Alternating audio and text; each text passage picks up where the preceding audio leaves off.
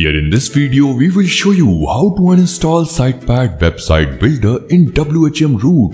If you have already installed Sitepad in your WHM root server and if you would like to remove it completely, then first of all, let us examine that Sitepad is really installed on your cPanel server or not. So, log into any cPanel account and then go to software section. Now from here you will find Sitepad website builder icon. This means that Sitepad is really installed. So now we will remove it. In order to remove this, log into your putty via SSH at root level and then run the following uninstallation command. These commands are also given in the description box.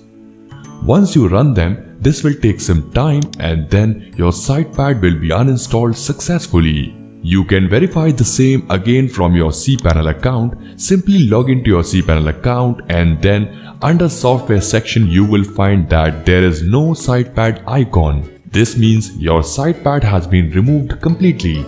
You can also cancel your Sitepad license after uninstallation. Please subscribe to our channel if you have still not subscribed. If you are looking for a glitch-free web hosting service provider where you don't have to invest any more for extra plugins, then redserverhost.com is the best option for you. You must give a try.